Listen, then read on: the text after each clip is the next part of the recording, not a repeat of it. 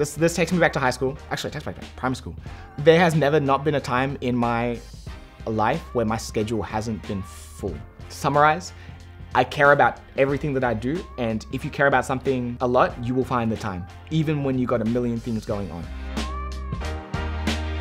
Yo, I am Rue, aka the Culture Black Kid, and I am an artist, I am a podcaster, I am a radio presenter at Triple-J Unearthed, a violinist, I am a trumpet player, whatever you want. I'm a Swiss Army knife, and we are here to talk about all things me. When I was 2, my mum used to take me to these like toddler percussion type things just to get them used to music. And then in kindergarten, I started playing violin. I picked up trumpet when I was in year 3. When I was growing up, played multiple sports, soccer, cricket. When I was in high school, I was in both the orchestras, both the bands.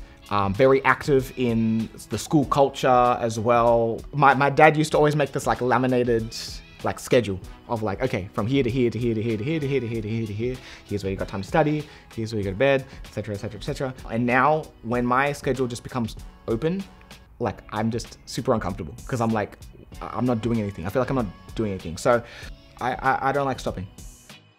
In year 7 is when I started to get into hip hop.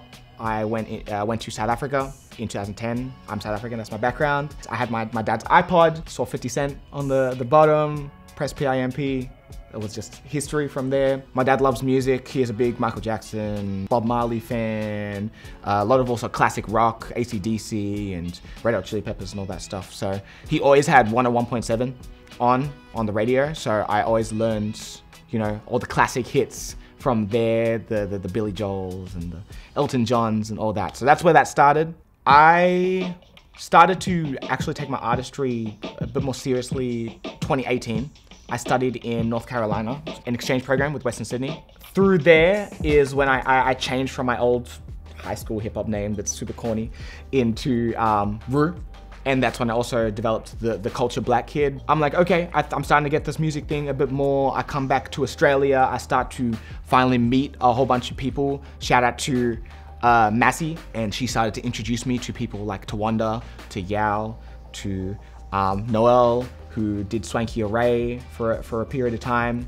And from there, my branches just started to expand. Fast forward a little bit more. Me and one of my best friends, Aswad, who I went to high school with, he's kind of like my mentor. Me and him and a couple other people wanted to start a podcast. So we started one called the Midnight Snack Podcast. And through there, one of the early conversations AJ had with me was like, if you want this, like you can be like one of the biggest personalities. Podcast went on a couple years, then it kind of ended abruptly towards the top of this year. At the same time, Tommy Faith from Triple-J Unearthed hit me, hey, we're looking for new Tops presenters. I was like, cool. I didn't think I wanted to get into radio, but then the more I did it, the more I was like, yo, I have a love for this. Now I have big goals in there that I'm not gonna get into. Yeah, through that, I started to develop my media personality, which now I consider as the Culture Black Kid. Music has always been my love. I think I've realized that being a media personality and a reviewer and a tastemaker and all that stuff is what I need to do, and music is what I want to do. Community is probably one of the most important things about the scene, period, and what I want to do. There's all these different pockets of the scene. Throughout this year, I've really seen what it's like when people come together. So how I like to keep it alive, it's through positivity and it's through constructive criticism. I think those are my two main pillars of my brand. I think there's a lot of work that we need to do as a scene. I don't think we're perfect, but doing it from a place of love is what's going to make everyone be able to be the best that they can be as an artist, as a radio personality, as a producer, as a DJ. That's just how I like to approach it. I wanna ask, like, yeah. What do you have coming out? Tell us. That's always a loaded question. I will have more reviews coming out, of course, more interviews with people, you know, keep uplifting the community in that way. Hopefully I can do some music video reviews. The Midnight MKS podcasts hopefully is going to return as well with me and Aswad. And then what else? New music.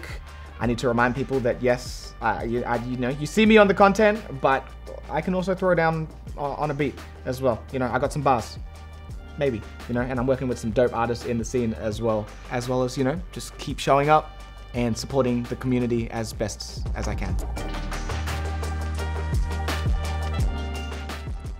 I am Brew, aka the Culture Black Kid. Thank you for having me here at Happy Mag, and you can catch me at your local gig sometime soon.